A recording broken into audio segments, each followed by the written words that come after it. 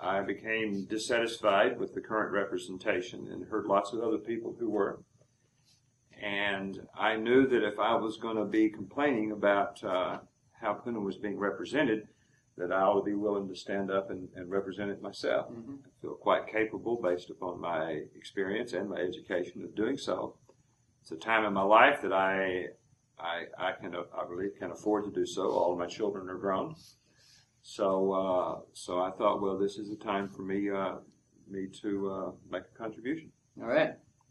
And last kind of personal question, a little bit off the wall, but it matters to me. Are you reading any books right now, and what book is that? What book is that? That's a very good question. I just was loaned one because I had to take a short emergency trip, and a friend of mine loaned me a book called Land Use in America, and it deals with various sorts of policies that are being done. And I might say I was loaned another book at the same time that I've read many times before. That was Huckleberry Finn. Is that right? Yeah. All right. But I do try to keep some book going all the time. Probably the most informative book I've read in the last year was Omnivore's Dilemma. All right, Michael Pollan, right? That's right. Mm-hmm. That's right. It's a very, very influential book on my thinking. Okay, I have a few Puna issues. The first one, maybe we should kind of flesh out a little bit as a conversation, in case people aren't quite aware, but I'd really like to know your thoughts on the Woodland Center and Long's Drugs and KFC and Burger King coming in, which is a bit contentious because the background basically is in Puna, or Pahoa, let's start over, is a very old town. And I think the Akibono Theater, I've heard, is the oldest theater in Hawaii, at least 100 years old, I've heard. And so right at the very entrance of Pahoa, there's basically two, American franchises, Burger King and KFC, showing up, and there's going to be a Long's Drugs. And in the beginning, there was, it's kind of like, well, we can't have this happening in a historic town. But then at the same time, it's going to bring in jobs. And, on one side, you hear people say, oh, it's only going to bring in, 30 jobs here and 30 jobs there. But then also, in Puna, 30 jobs, that's nothing to sneeze at, really. Yeah. Where do you stand on that? That's a hard one. Well, Mike, if they had come and asked me, those businesses may or may not have been what I would have recommended. Okay. I patronize Long's Drug Store. In fact, the Long's and Hilo's one of the best buys on table wine around. But I don't patronize Burger King or a KFC myself. Mm-hmm. And actually, I might not have recommended those, but they are there. Right. Okay. Now, there are two issues that have arisen with regard to that development that are still problematic. I'll deal with one first. All of the building has been done since their building permit expired. Okay. I did not know that. And that's something that's being looked at within the council now. That they're looking at it. So that is problematic. And in fact, they have not followed the due process. Okay. And we will see if that causes a problem with that development. But it's not fair to expect other people to follow it and not have that particular development do it. So that's one issue that has arisen, is their building permit had already expired really before they started constructing the buildings. The other issue, and this is something that needs to be worked on in a matter of urgency, is the traffic problems being generated there. Kahakai Boulevard, right next to the development there, is one of two most dangerous intersections in the state. As it happens, the other one is just down the road, Ainaloa Boulevard. I've heard this, and this is, just to reiterate, this is in the state. This isn't in Hawaii. This isn't in the district. This is in all of the islands. Within the entire state of Hawaii, right. You have a higher rate of crashes at those two intersections along there, and one of them, Kahakai, right next to this development. You have an additional one where Old Pahoa Village Road goes onto Highway 130 that is also an intersection with lots of crashes. So you have a place that already has some very bad traffic problems. Yeah. And you're introducing 3 new businesses, all 3 with drive-through windows. And there have been some modifications at the expense of the developer, I want to say, have been done to the road. But there are still several unresolved problems. So really, following the appropriate process and dealing with the traffic, which was supposed to include a traffic impact assessment report, those things have not been done, and this concerns me. And I speak with people. I had a friend, a future constituent, call me this morning, reminding me about the traffic problems.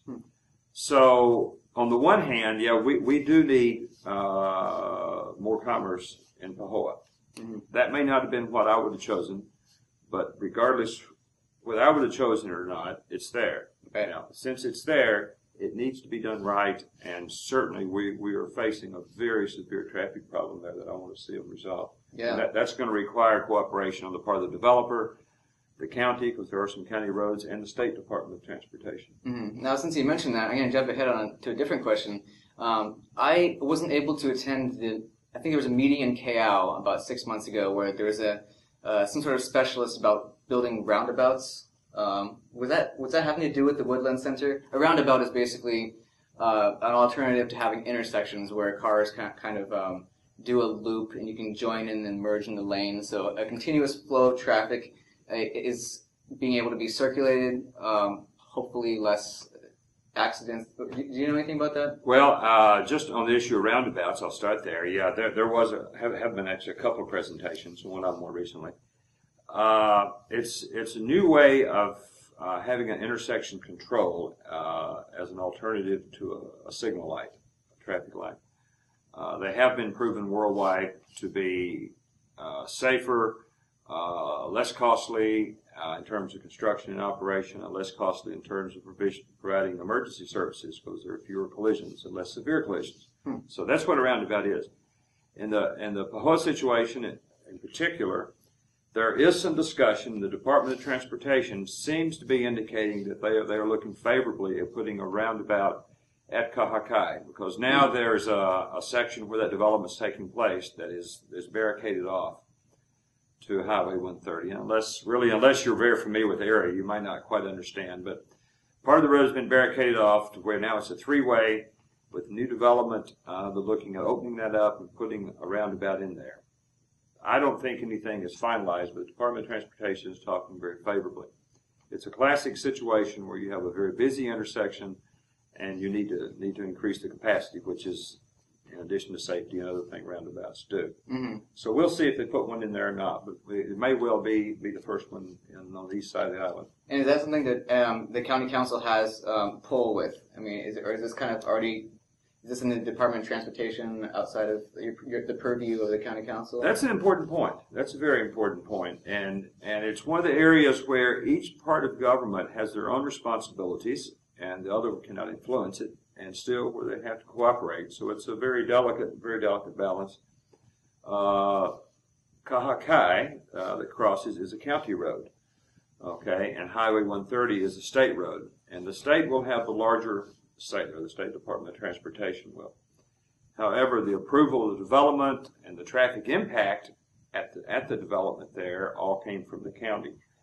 So the county mayor, the Public Works or county council will not be able to tell the state, you must put a roundabout or a traffic light in here. But there are certainly a lot of areas which we need to collaborate and work with them on to make the intersection safer. And certainly pressure always helps to get things like that to happen. Now, would you be kind of, as much as possible, pushing for that, or do you think that's a good idea, the roundabout, or is that? From everything I know about roundabouts, it needs to be seriously considered. Okay. Now, each intersection is a little different, and you have to assess it for that particular intersection. But everything I know about roundabout indicates that it needs to be looked at very carefully there and given a really an equitable sort of comparison. Okay, great. That sounds like there's a lot to know about roundabouts. There is. It's a coming thing. One thing that I want to talk about, to go back to the Woodland Center, I got fired up when the whole Woodland Center thing was gonna happen, and once I realized, kind of like you said, it's coming, it's there, and what are we gonna do about it? So once you get to that point, whether you're gonna like Burger King or not like Burger King, the question then becomes: is Pahoa, an historic site, and what do we do about this? So about a year ago, I put something on Puna Web, which is a forum, and I was saying, let's do what's the status of a design district for Pahoa? And this is really important to me because it's one of these solutions where we can kind of get the best of both worlds.